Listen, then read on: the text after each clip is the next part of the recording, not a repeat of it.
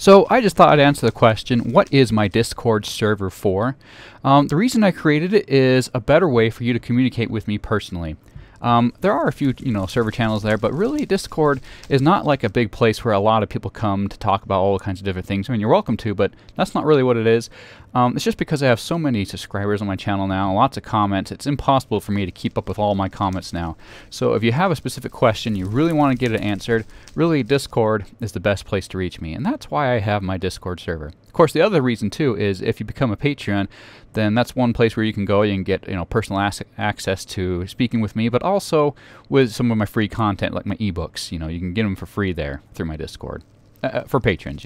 So that is what my Discord server is for.